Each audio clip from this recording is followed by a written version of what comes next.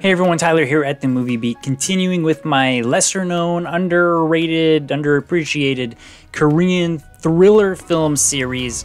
I'm going to be sharing with you guys a review for the 2010 film Midnight FM, starring Soo Ae and Yoo Ji-tae. This is one that I had never seen before. I wonder, why didn't I watch this? I really like all of the actors. I'm looking at the supporting cast. Dong-seok, Jung Man-sik, what's going on? So I think some of the initial reviews for this one were not that great, so kind of put it on the the watch list, and then it got buried. So it was time to check it out. I'm pretty glad that I did. It's got some things that I really liked, and then a couple frustrating aspects. So I'm gonna start with giving you guys the plot summary, and then give you guys some goods and bads. I'll share with you guys this DVD at the end. Let's go. Here are my thoughts on Midnight FM. In just 5 years, Go Sun-young, played by Soo Ae, has established herself as one of the most respected news and radio voices of her generation. Beginning her career as an anchorwoman, Sun-young now hosts a popular late-night movies and film-themed radio show called Midnight FM. As Sun-young prepares for her long trip abroad, where she plans to study and rejuvenate from her early career-driven mindset, she'll be leaving behind her popular nightly program and potentially walking away from a highly coveted position in the newsroom. She'll also be leaving amidst the killing spree of one of Korea's most prolific serial killers, whose 7th victim is announced on the eve of her departure. As her last night in Korea, Sun-young is set to go live and host the radio show one final time and deliver her farewell broadcast. But due to some last-minute changes, her scheduler calls in a man, played by Dong-seok, one of the show's most avid fans, to appear during the guest segment. But Sun-young knows the man and considers him more of a stalker than an enthusiastic fan, and requests a stop to cancel or reschedule the man's appearance to another night after she's long gone. But unbeknownst to Sun-young, a powerful and dangerous man, played by Yoo Ji-tae, has just broken into her home where her sister and 2 young daughters are resting. As the final radio broadcast commences, the man secretly hijacks the broadcast by using Sun-young's sister's cell phone to secretly send a message to reveal that he will hold her family hostage and kill them if the show doesn't proceed according to his demands.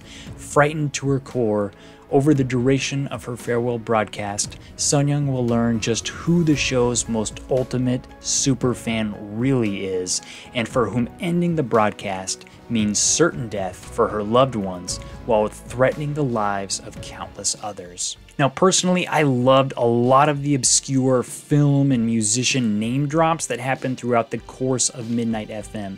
So its writers, the filmmakers, I think clearly are film fans. You're going to hear titles like The Piano Teacher, A Taxi Driver, Leonard Cohen, Pump Up the Volume.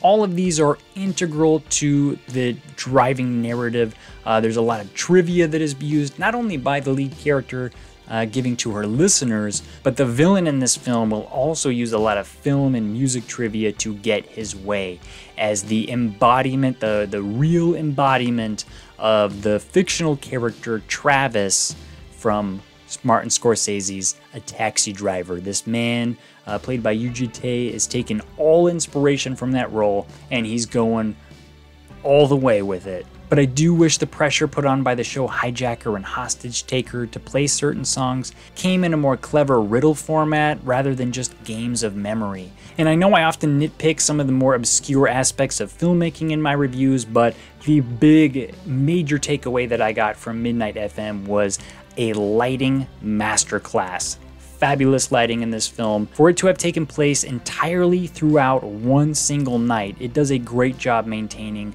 a colorful and always visually pleasing image through the use of a lot of light refractions through the window coming from the outdoor street lamps and other stylish interior spotlighting that breathe life into both the dark and moody apartment and broadcasting studio environments that really would otherwise have grown tiresome over such a duration and with so few different settings. And I think some of the film's biggest writing strengths come a little bit too late, but at least they come in the third act of this film, when the villain starts running amok and really wreaking havoc as these multiple blackmail subplots also begin to start running parallel to give some credence to some irrational and nonsensical character behavior that comes early on in the film.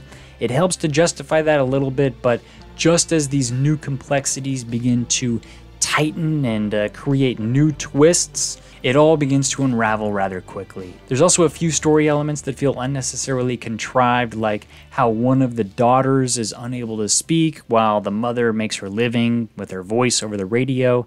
Stuff like that just feels like, yeah, I get it, but a little bit low level to me. Also, only further hampering enjoyment of this film, that 6-year-old girl, the daughter who can't speak, often feels like she's one of the smartest characters in the movie. Characters behave and respond in ways that will frustrate a lot of the time. In one scene, even after the police are called to the house after reports of a strange man there, when the police don't respond, they leave it at that. And then when they get a call that there's no answer, you know, because the daughter can't speak, she's calling in, they're like, stop prank calling here. That's just not going to happen, especially when these police officers who go missing fail to report back.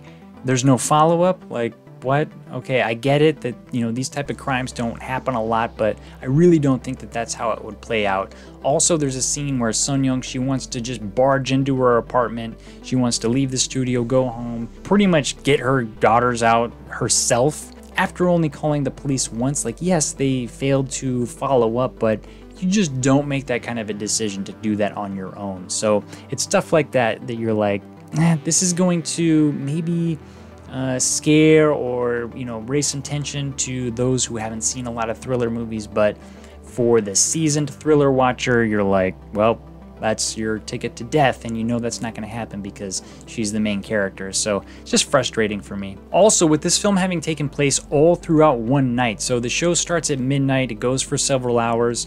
Because this hijacking starts to pick up some press, there are these live news broadcasts, there's these shots of students in their school uniforms, like looking at updates on their cell phones, following it. I'm just like, this is 3 a.m. Kids are not up following this kind of stuff. There's no live news shows broadcasting at this hour. It would just all take place without that. So that was a little bit of a stretch. You're going to have to click off a little bit to get maximum or to get more enjoyment out of this movie. And although referencing other well-established masterpieces of film like Scorsese's Taxi Driver or Haneke's The Piano Teacher remains one of Midnight FM's most fun features, in the end, it only served as a reminder of the distance in quality between itself and the referenced works. And I kept thinking to myself every time they brought it up, just kind of would rather be watching one of those movies. That was a little bit of a drawback, kind of a catch-22. Coolest aspect, but reminding me that this film was just not at the level. So overall, I think if you guys have seen a lot of thriller films and you're looking for something that's not a complete waste, but something new, I think Midnight FM has a pretty cool premise, and it's got some good acting, and I think the end packs a pretty good punch, at least a lot better than some of the impact that I felt was lacking in some key death scenes that happen in this movie. It just didn't hit me very hard, so it's usually a sign that it wasn't, you know, written or developed well enough. So I'm gonna probably rate Midnight FM a 5.5 out of 10. Definitely check it out if you guys love thriller films, and if you've seen a lot already, let me know what you guys think of it in the comments below. Have you seen it?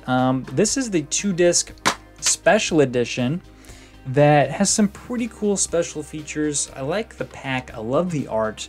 There's Yoo Ji-tae as the evil villain in this film, the embodiment of Travis from Taxi Driver. He's got this kind of shaggy fur coat thing that he wears, especially in his opening scene. Awesome costume. I think it really established him as a pretty scary character, but it didn't fully pan out that way. I wish he kind of kept that on a little bit longer. Looks like something right out of Antarctic Journal.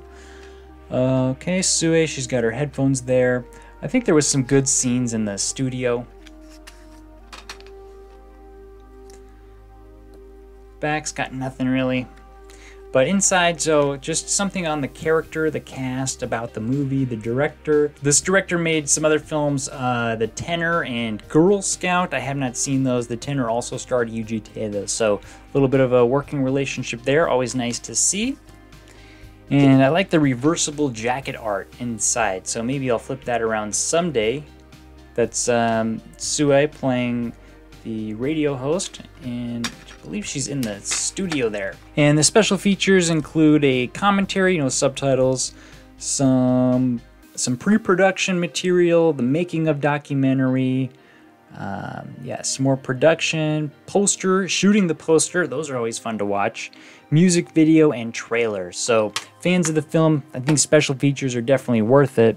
But overall, this one's just going to be up to you guys. So I think it's a good fit for lesser known thrillers, but this might be one of the lower quality ones that I've done so far. So let me know what you guys think. Again, if you like this content, don't forget to like and subscribe. Until next time, I'm Tyler here at The Movie Beat. Keep watching movies.